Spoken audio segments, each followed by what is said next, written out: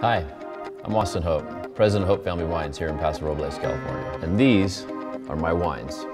So today I'm going to tell you about a secret wine project I've been working on. It's Harvester.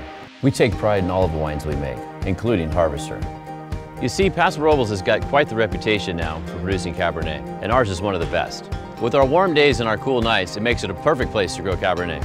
But that's really no secret. Did you know, here at Hope Family Wines, we employ some of the most innovative practices available at winemaking today. But if you read all of our fact sheets, you probably already know all that.